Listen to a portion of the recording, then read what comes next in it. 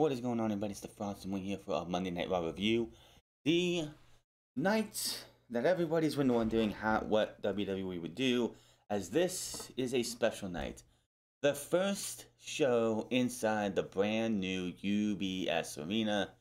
The same show, the same event, in the same area that AEW is going to have their flagship show at next week. And final ticket sales for Raw, they were pitiful. AEW sold 8,000 plus tickets and still got another week to go, while Raw could not even sell 6,000 tickets to this show. So in the event of a war on ticket sales, AEW won this one by a landslide. And people are like, oh, WWE stands like, oh, it's no big deal. It's Long Island. It ain't even Madison Square Garden. Yeah, well, AEW outsold you at their home base in New York, Arthur Ashe Stadium.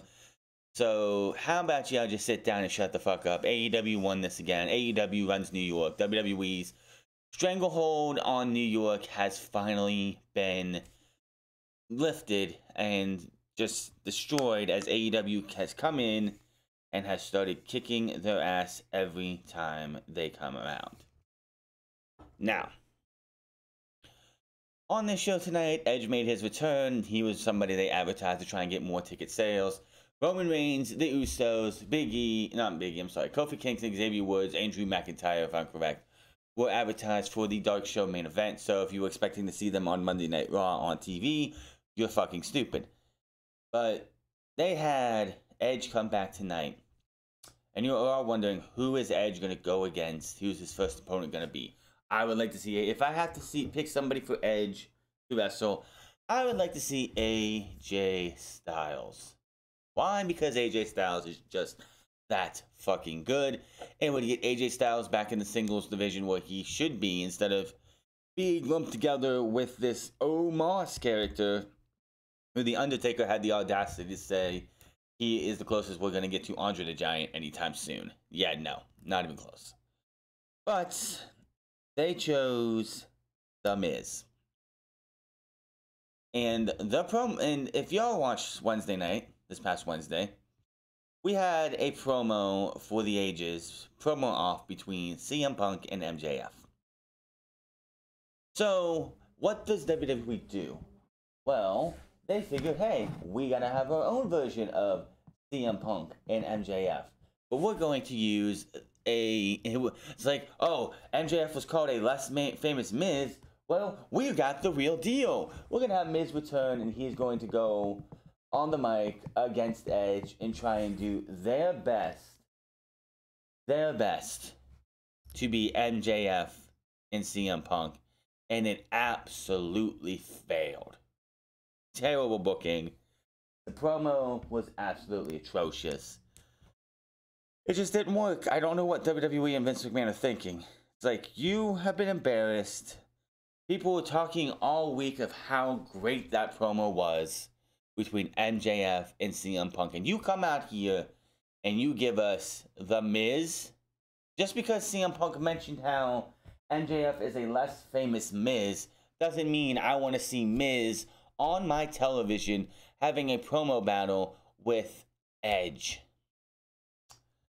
But that is what WWE decided to do, and it looks like we're heading towards day one with The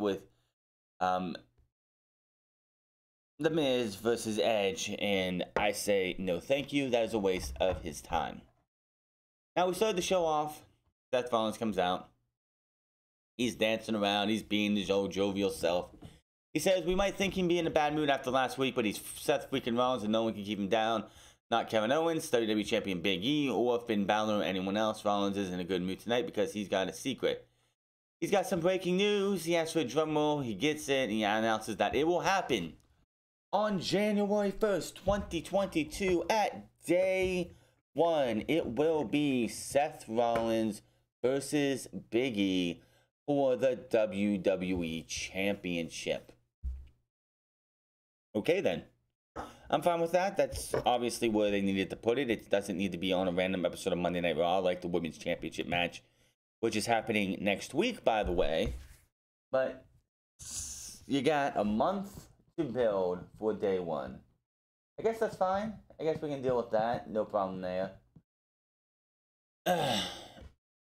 He says this will be the first day of a new year, the first day of his next WWE title reign, one that will be defining. He goes on and said, but out comes Finn Balor. Now, these guys supposed to have a match last week. That match did not happen as Finn Balor got the ever-loving pace beaten out of him. And Seth Rollins left him laying for dead. Of course, Seth Rollins got attacked by a fan last week. Seth Rollins was smart enough to keep his cool and not beat that fan to within an inch of his life. But that is neither here nor there. And Finn Balor says, well, you got me last week. I'm getting you this week. He rushes to the ring. He starts beating up on Seth Rollins, sends him out to the timekeeper's area. They're fighting all over the place. And then eventually they are able to get things under control, and we have ourselves a match. Seth Rollins vs. Finn Balor was the match. It was a decent match here. Seth Rollins ends up winning with a elbow to the back of the head and a stomp for the pin and the win. Seth Rollins wins. Of course, he needed to. We get a replay how Rollins delivered a thumb to the eye at the end of the match. He celebrates and makes his exit. We see how Liv Morgan snapped on Becky Lynch and decked her last week. Raw Women's Champion was taunting her. Of course, she comes to the ring. We're going to have ourselves a contract signing. Then we go to the back, when we come back from commercial break, and we see that Austin Theory comes into Vince McMahon's room. Now, you know WWE is desperate for ratings, and people who are WWE shills be like, the ratings don't matter, the ratings don't matter. Then explain to me why Vince McMahon is on TV for a second week in a row. Vince McMahon has not been on TV all year outside of WrestleMania when he was the first person to come out, say, welcome to WrestleMania, where have you all been, and then walk back in the back. But Vince McMahon has been at Survivor Series, last Monday Night on Raw, promoting a fucking movie using a fake egg, and now here he is on Monday Night Raw once again for absolutely no reason. Obviously, they trot out the old man every time ratings are in the dump. It's towards the end of the year, and they need something. They need something to get the fans back, to get that high rating. So Austin Theory comes in. Theory asks him how he's doing, but Vince makes it known that he hates it when people ask how he's doing and they really don't care. Vince mentions how he has an earache and an ingrown toenail. That's how he really is doing. Vince says that's phony crap, but what wasn't phony was last week's match with WWE Champion Big E. They take a brief look back at that with the Cleopatra's egg. Vince says tonight Theory will sit in his office with him to watch the entire show, and we'll see if there was any surprises and take a look and see if anyone expects the unexpected. If they do, how will they respond? He says if Theory ever steals from him again, he will kill him. And then Vince just has his little look of jokingness. So I guess Austin Theory is under Vince McMahon's wing now. Vince McMahon is going to mentor Austin Theory to be the best he can be. How long until Vince McMahon is gone? How long until Vince McMahon gets bored of this stuff and is gone? I know Vince McMahon doesn't want to be on television, but yet he knows when times are desperate and times are tough, they got to get him on TV to make sure that they're not dying in the ratings. So what does this lead to? I don't freaking know. I don't really care. So Lynch is in the ring. She gets introduced by Sonya Deville. Sonya Deville then brings out the challenger. They have their words. Lynch, of course, starts talking. She starts going. She starts making fun of the fans, making fun of the crowd. The fact that this match is happening next week, wherever they're at next week, and Long Island doesn't get this match because, you know, they don't really deserve a championship match. The fact that they're, like, the sports teams aren't our hockey team sucks, and all these other things suck, and it's like, they are really trying to make us hate Becky Lynch, and nobody wants to boo Becky. I just don't understand why they continue to do this. Nobody wants to boo Becky. But then they always have her go out there and try and do something. Liv Morgan tells her to finally shut up for once, and makes fun of the fact that after Survivor Series match was over with Charlotte, Becky was in the back crying, emotional because of friendships lost, and we come back, and Liv Morgan is really, she's like, this portion, I was like, Liv is really healing it up right here. Calling her the, like, big time Bex could be a big time baby. Just laughing at her, making fun of her, like, trying to get under her skin. And, like, Liv also says Becky is the reason her friends are gone, because Becky, like her big bloated contract, she lost her friends because of that. Becky's friends are gone too because of her ego. Liv says Becky is nothing but a big bully, and she's the same thing she once despised. She's learned from Becky's past mistakes, and Becky isn't the same person she once admired, and Liv isn't the same person Becky left behind. Liv says she will not be Becky's number 2 and has learned from her past mistakes, and if last week's punch didn't teach Becky anything, then maybe this one will. Goes to punch her, but DeVille prevents that chaos. Becky defends her post-match emotion and goes on about how Liv thinks she is what she is. Take this division, revealing that she pitched a 10-woman tag match to DeVille and Adam Pearce. And the teams will be Lynch, Piper Niven, Tamina Snuka, and the women's tag team champions of Zelina Vega and Carmella versus Liv Morgan, Bianca Belair, Rhea Ripley, Nikki Trash, and Dana Brooke. Basically, the 10 women on the Raw roster. Seriously, I don't think there's anyone else on this roster who's not in that match.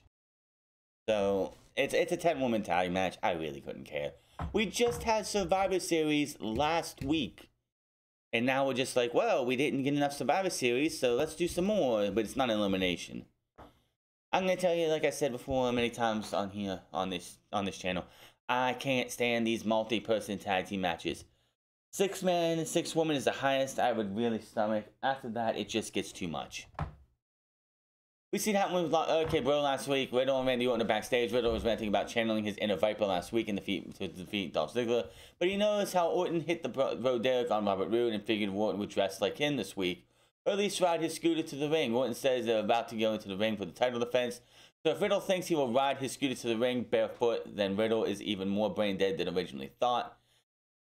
He appreciates what Riddle's trying to do, but they don't need to dress up like each other to keep the titles. They just need to do more, be more ruthless than anyone else, and need to be 10 steps ahead of the competition. Riddle understands but asks Orton to close his eyes. Orton does, and Riddle puts a wig on him.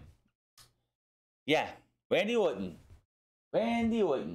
is sitting there with a blonde wig on his head. And you get flashbacks of when Goldust put a wig on Oldberg's head back in 2003. This company just, oh my god. I swear, this company is so stupid.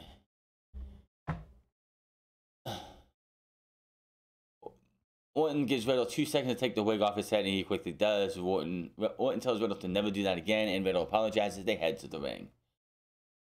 The Dirty Dogs versus Team RK Bro for the Raw Tag Team titles. I honestly don't even know why this match is happening. Dolph Ziggler got beat last week. I don't recall Robert Roode winning any match against Randy Orton. Randy Orton hit with the Bro Derek last week, so I guess losing a match and then your tag team partner getting embarrassed too last week warrants a title match. I don't understand why this match happened. Champs come out, the other guys come out, we have ourselves a match. Decent match. Nothing much you can say about that. It went a good bit. RKO on Ziggler. 1, 2, 3, that is that. Seth Rollins is walking backstage when Kevin Owens approaches, all smiles. Owens brings up Rollins' big news from earlier and says he's not the only one with some big news. He says Adam Pearce has told him that if he can beat the WWE Champion in a non-title match tonight, he will be added to the title match on day 1. They both laugh, and Rollins asks if he has any more jokes. Rollins can't believe that Owens can be added to his WWE title match at day 1. Owens tells Rollins to go ask Pearce, and Rollins says he will because Owens is a liar. No, Rollins is just a manipulator. As this show went on, it is clear as day that Adam Pearce never told him that. Seth Rollins basically just went and Kevin Owens basically just went out there and manipulated all of this to happen. He tells Seth Rollins that this happened. Then Seth Rollins would go to Adam Pearce. Adam Pearce, of course, would deny it. Sonya Deville would come in and go, you know what? That ain't a bad idea. And then everything turns around, and boom, that is the stipulation on this match tonight. And that's exactly what happened. Seth goes to Pierce. Pierce denies. As Seth is leaving, Sonya Deville comes in. She says it's not that bad of an idea.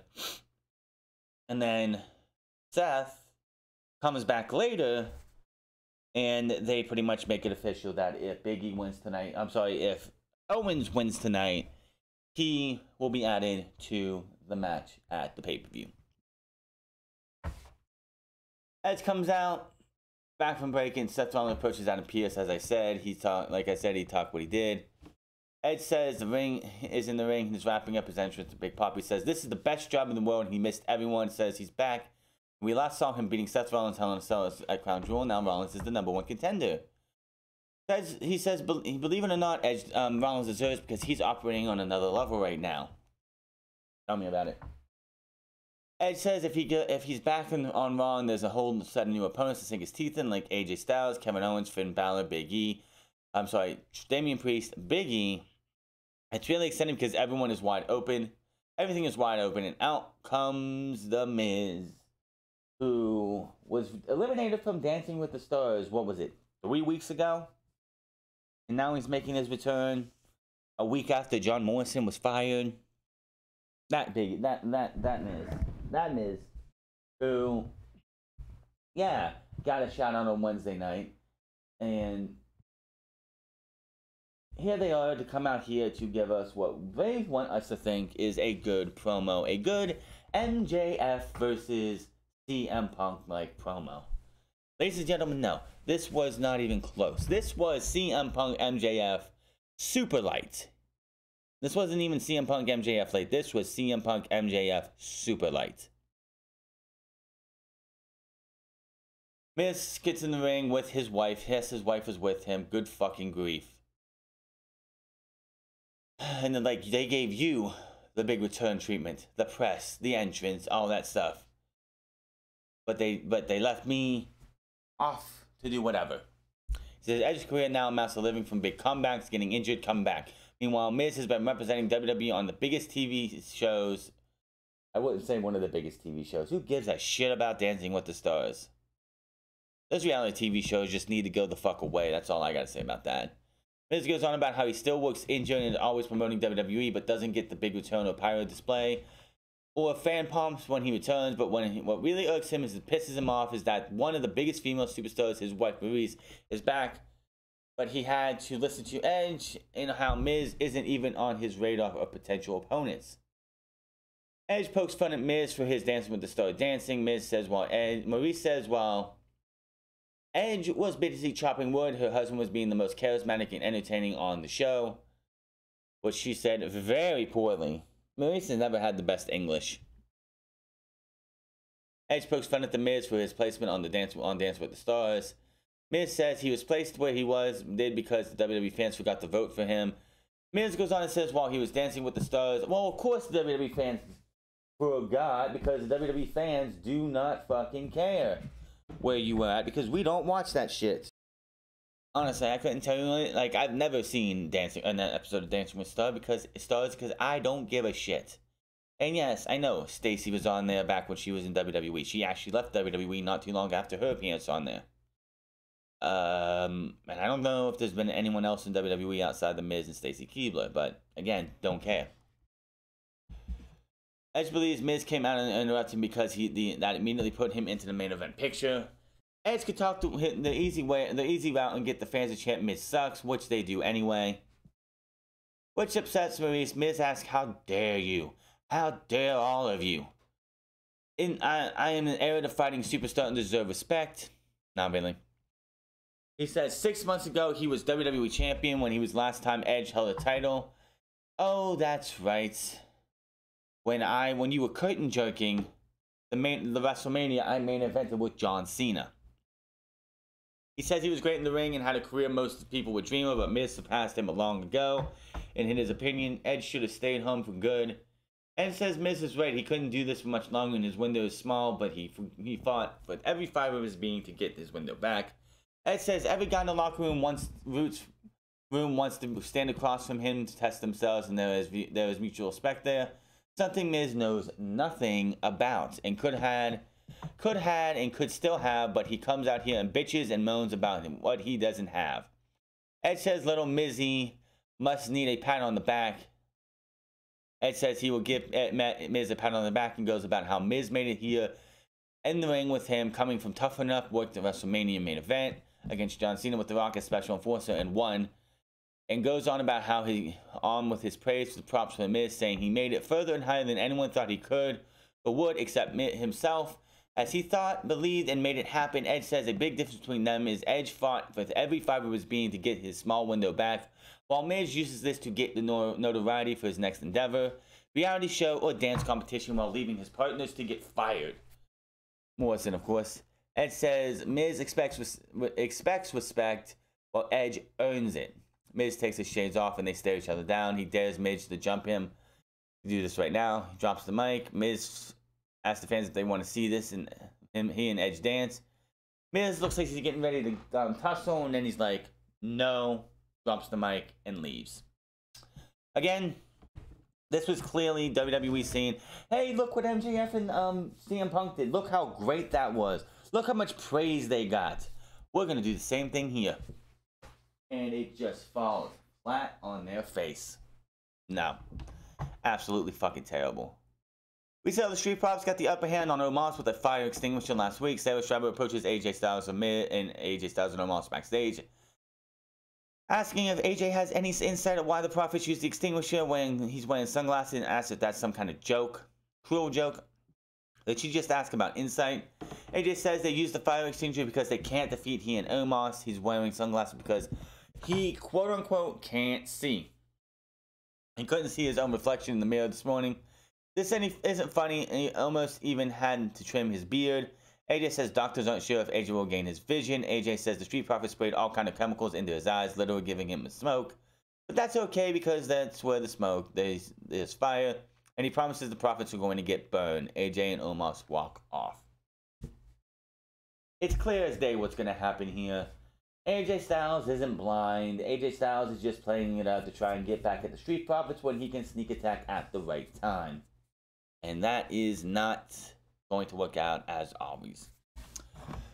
Alpha Academy versus the Street Profits. Montez is wearing sunglasses to mock AJ Styles as he makes his way to the ring. Typical Street Profits, that's what they do. Alpha Academy are out. Out comes AJ Styles and Omos.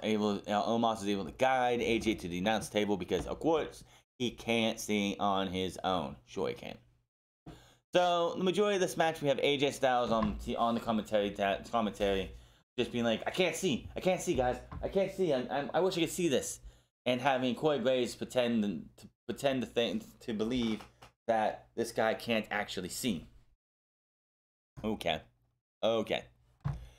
So, Ford's going up for a frog splash towards the end of the match. AJ, by some miracle, got his sight back. Gets up, gets kicked away. Ford hits the frog splash onto Cable. 1, 2, 3, and the Street Profits are your winners. Did anybody in WWE think that that was a good idea?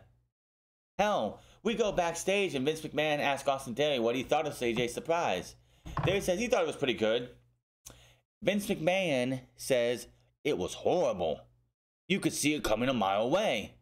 The Profits probably saw that coming a mile away. Tells Theory to be more attentive and looked at him when Vince is talking to him. When you have the man who probably scripted that segment, scripted that entire thing, come on TV and go, that was horrible. What the hell are you doing? Yes, it was fucking horrible. Yes, everyone could saw it a mile fucking way. And that's the best you could do for us? Come the fuck on. So, it's just kind of stupid how you have Vince McMahon backstage watching this stuff, watching his product, and just going out there on TV in front of everybody and being like, yeah, that idea that we came up with, we're going to bury it. It was a bad idea. It was horrible. It doesn't make anyone look good. The fact that Vince McMahon, who obviously came up with the idea, is going to go on TV and just bury it 6 feet under. Terrible. See how Dana Brooke won the 24/7 title last week. Brooke is backstage talking with Reggie about his experience of being the longest reigning 24/7 champion. I'm sorry, the longest reigning singular champion in that title's history. Apollo Crews versus Damian Priest. I don't know why this match is happening. This wasn't an open challenge. Anybody trying to say, well, Damian Priest has open challenges. This wasn't an open challenge. They never mentioned it being an open challenge. Apollo Crews could have had the open challenge last week, but he came out and said no. Why he said no is beyond me. Back from break, and Seth Rollins approaches Kevin Owens before this match gets started and calling him a liar and teasing him over what Adam Pearce said earlier about day one. Owens insists he's not lying, and he will be added to the WWE title match if he wins tonight. Rollins is like, oh, sure. Good luck on your match. I hope you win. And in a joking manner. And that is that. So we have this match here, and I don't know where they're going with this Damian Priest thing. In my opinion, it feels like they're going, they're pretty much having to be like this two-face type character, or a Jekyll and Hyde type character. We got the cool, calm, collected Damian Priest you see 95% of the time. And then you get that evil, sinister, pissed off Damian Priest who's going to go out there and fucking kill you if you piss him off. That comes out during the majority of his matches now. And I'm wondering if this is going to lead to Damian Priest turning heel, Damian Priest just becoming this evil version of himself completely. Of course, Aziz gets ejected from ringside. Crews and Aziz argue with the referee. Priest is seething as he snapped now. Hulks up, rushes back in the ring and unloads on Crews in the corner. Priest knocks Crews in the apron, nails the South of Heaven from the apron back into the ring. Priest follows up with the Reckoning 1, 2, 3, and Damian Priest is your winner. The biggest thing about this entire evil version of Damian Priest is, how do you beat somebody like this? How do you have somebody go out there and can beat him? Because the minute he gets the rage in his eyes and he's going to he just wants to snap your neck, it's like he just goes out there and just kills everybody. Now, Seth Rollins approaches Sonya Deville and Adam Pearce backstage, telling him how Kevin Owens is still going around lying about the WWE Day 1 stipulation. Rollins thinks it's a bad look for Raw and they should do something about it. And then Priest is like, Pearce is like, about that. You brought it up. Sonya Deville thought it was cool, good idea, and we made it official. So, of course, Seth Rollins is furious. Rollins rants about how the Day 1 title shot in his match and Pearce lied to him. You lied to me! You lied to me! And he walks off. Man, Mysterio and Dominic and Rey Mysterio versus Shelton Benjamin and Cedric Alexander, who was billed as the Hurt Business. I remember when the Hurt Business were dominant. I remember 1 year ago when the Hurt Business were the best thing on Monday Night Raw. Hell, we had Cedric Alexander and Shelton Benjamin out here being called the Hurt Business, but there's no Bobby Lashley, and there's no MVP anyway. So how is this the Hurt Business? They lasted 3 minutes with the Mysterios, and the Mysterios win with a double 619 frog splash to Cedric 1, 2, 3. This is the best you have for the guys who used to be a part of the Hurt Business. I just don't understand. 10-woman match. Becky, Piper Niven, Tiffany Snuka, and the Women's Tag Team Champions, Lena Vega and Carmella versus Liv Morgan, Bianca Belair, Rhea Ripley, Nikki Trash, and Dana Brooke. If you thought I paid 1 second to this match, you're out of your mind. It went way too fucking long. Tamina gets caught with the Oblivion. 1, 2, 3. The babyfaces win. Of course, Becky's not losing next week. After the bell, Becky immediately rushes the ring and unloads on Liv. Piper Niven attacks Belair in the ring. Carmella takes out Ripley, sending her into the barrier. Belair with a big spine buster to Piper in the middle of the ring. The chaos continues in and out of the ring. Liv blocks the manhandle slam and drops the champ with the Oblivion in the middle of the ring. Kicks Becky to the floor and then stands tall in the middle of the ring with Brooke, Ripley, Nikki, and Belair. Becky rants at ringside wondering where her title is at. There you go. There you go. Obviously, Liv Morgan's not winning next week. If this was going to go all the way to day one in a match, I could say maybe there's a possibility they do something.